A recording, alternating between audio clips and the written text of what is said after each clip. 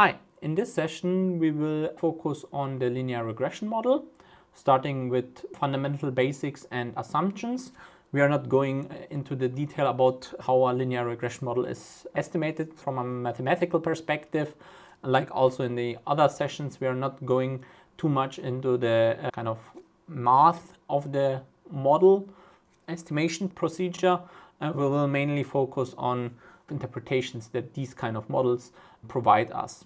And this is why in the linear regression model we start with main effects. How are these interpreted for different kind of features? So we have categorical, numerical features, and for these different types of features there's a slightly different interpretation. And we will also explain what significant features in the linear regression model mean, including p-values and t-statistics. So let's have a look at the main equation of a linear regression model. This is just a linear combination of features that are weighted by the coefficients or weights. And we can write this in vector form like this: x transposed theta vector plus some error term. And essentially the target that we want to predict is this y value here. The residuals will be these guys here. These are our epsilons here, which the linear model tries to minimize. Essentially, if you have this point cloud on the right hand side, we are trying to fit a linear line such that the sum of all of these errors to the square are minimized in the end. And the coefficients are the weights of each individual feature that we have in our data, and they can be used to interpret the effect, but we will look at this in the next slides in more detail. There's also this intercept here that will kind of determine where the line starts at the 0 point. And this is also a parameter that is estimated by the linear regression model, which means that the model itself contains p plus 1 weights if we have p, or use p as the number of features. So the linear regression model has some known properties and assumptions. I'm not going too much into the detail, as you can find this in different sources, like for example in this book that we have linked here. And we have also linked here a nice blog post where you can check using R or Python if the assumptions of the linear regression model are valid for the use case at hand or not. So one of these properties and assumptions is that the linear regression model assumes a linear relationship between the features and the target. Of course, if the relationship is not linear, then the linear regression model wouldn't be a good choice.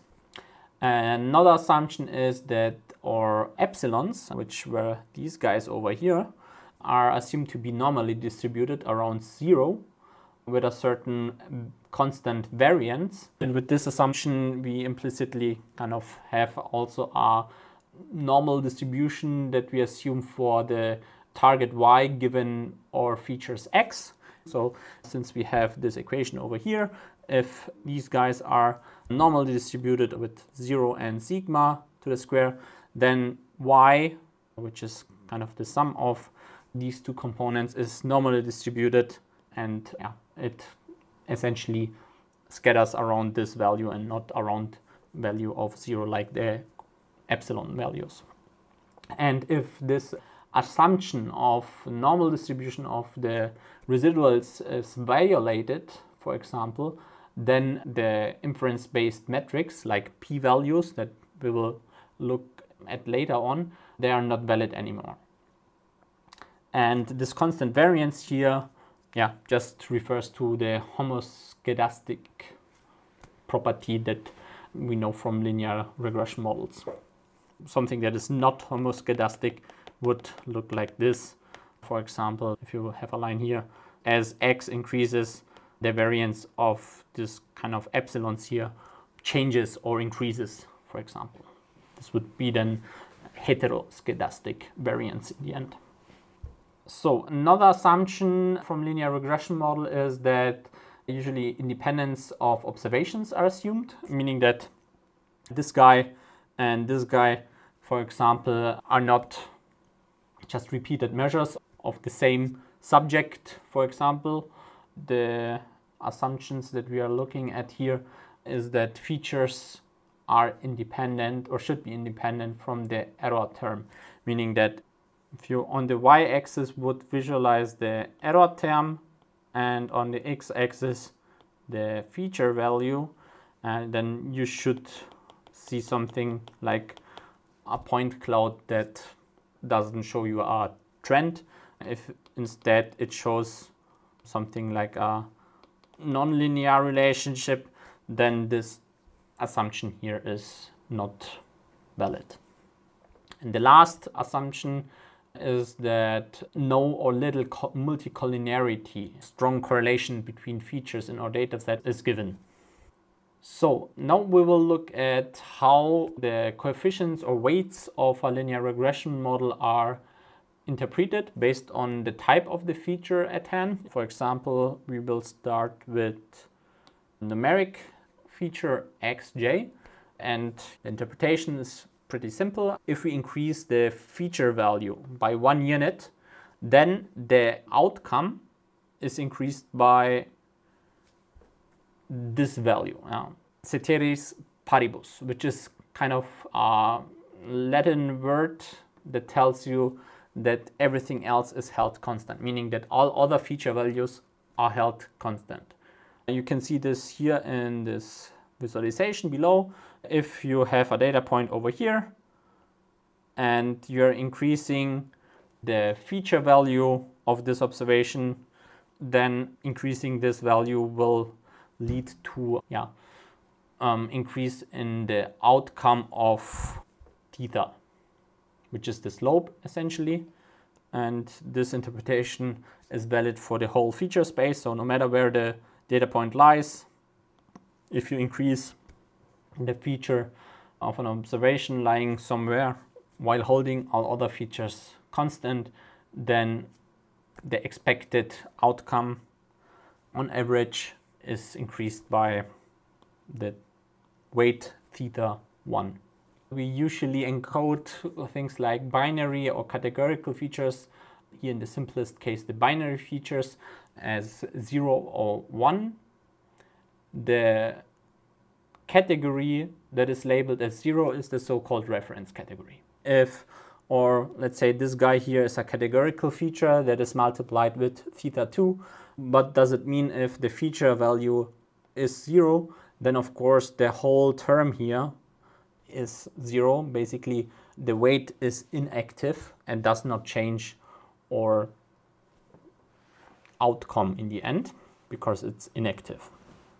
So for categorical features with multiple categories, for example L categories, what we are going to do is usually introduce certain encoding, for example the dummy encoding, which is basically creating L-1 hot encoded features, meaning that we look at the category levels that we have at hand. We leave one of these levels out, which is then called the reference category. In this case, we then of course have multiple binary features that we are creating. If we have a feature that has categories low, low, medium, and high, for example, then if we use H as the reference category, then we create L-1, in that case 2 1-hot encoded features, and one for category L and another one for category M. And for the category H, we leave this out because we use it as the reference category. And then, for example, this first observation over here has value of L, then we are encoding it as 1. The second observation is L as well, it gets also a value of 1. This third observation gets a value of 0 because it doesn't belong to the category L, and also the fourth observation will obtain a value of 0. For the second 1-hot encoded feature, we do the same thing, and the interpretation of this categorical feature is done for each category level separately. We get one weight per category level. This is termed here like theta j for feature j, and a certain category I in that case.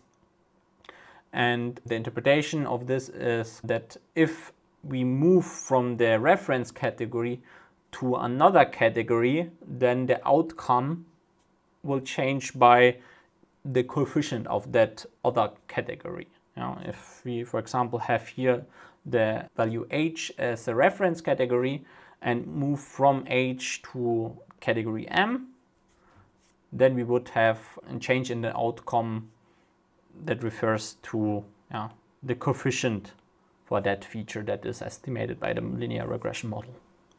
And the intercept is essentially here interpreted as the outcome or the expected outcome if all other features are set to 0. Another thing that linear regression models provide us is the so-called t-statistic, which just scales the estimated weights of the linear regression model with the standard error. And the standard error is some sort of reliability score of the estimate. And it's scaled because usually this weight here depends on the range of the value. So meaning that you can change the unit of a feature, for example, body height in centimeters or in meters. This will affect also the estimate because it depends on the scale of the feature value itself. And scaling it with this standard error will ensure that t-statistic value would stay the same but have a different coefficient because the product of the weights and the feature values will have to stay the same.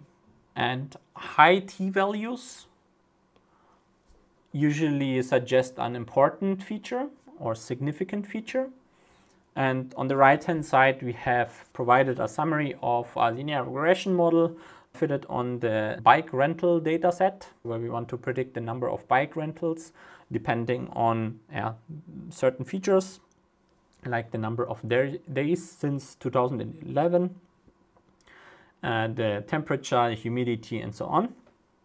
And we can see that especially temperature, which is the feature that we are usually often looking at in our lecture, is the second most important.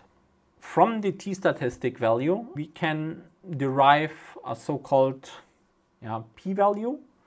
If you look at this formula of the t-statistic value, it says that if this coefficient here has a value of 0 or close to 0, then the feature will be kind of irrelevant because any feature value is then multiplied with the coefficient of 0 and the feature itself won't change the target in our equation. So the p-value is the probability of obtaining a more extreme test statistic if we assume that the null hypothesis is correct, meaning that the lower this p-value, the higher usually our test statistic, and this speaks usually against the null hypothesis. So let's look at a concrete example with the bike sharing data. Our linear regression model with these features gives us this table for the weights, standard error, and the t-statistic value. And from that, we can compute the so-called p-value, which is kind of computed with the knowledge of this value here. In the previous example, we had a visualization here. If the t-value or the absolute value of the t-value is larger than 2, for example, then the p-value is around 0.05. The larger the t-statistic value is, the more significant the feature will be and the smaller the p-value will be, because the area below this Gaussian curve here will be then smaller if we have higher values for t. So now let's look at the interpretation at this concrete example. If all features have the value 0 and the season is winter, because in that example winter is the so-called reference category, and yeah, we don't have a coefficient for winter in here, meaning that if all of these three other categories of the season are 0, we are automatically looking at an observation that belongs to the season winter. So if all other features are 0, the expected number of bike rentals will then be the estimated value for this intercept over here, meaning that we have a little bit over 3,000 number of bike rentals in winter. So now let's look at what happens if we look at a categorical feature. What does us this value over here tell? So we said that if all feature values are 0, we are in the winter season, then our expected number of bike rentals was about 3,200. And if we now move from the winter season to the spring season, we will have a higher number of bike rentals. That increases by around 862 number of bike rentals compared to the reference category always. Again, ceteris paribus, which just means that all other features are held constant. For a numerical feature like temperature, for example, an increase of the feature value temperature by 1 unit will increase in 120 number of bike rentals. So this was the introduction to the linear regression model with an example of how to interpret different types of main effects depending on the types of feature. Bye bye, see you in the next session.